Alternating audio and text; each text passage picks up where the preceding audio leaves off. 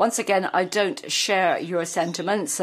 As you have said, this is your own feelings.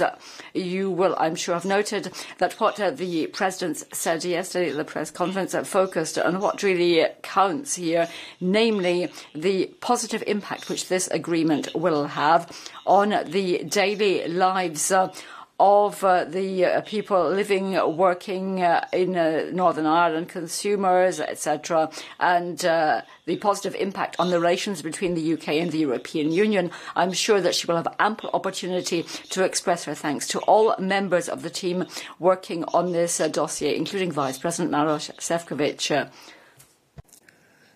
D'autres questions pour nous sur... Anything else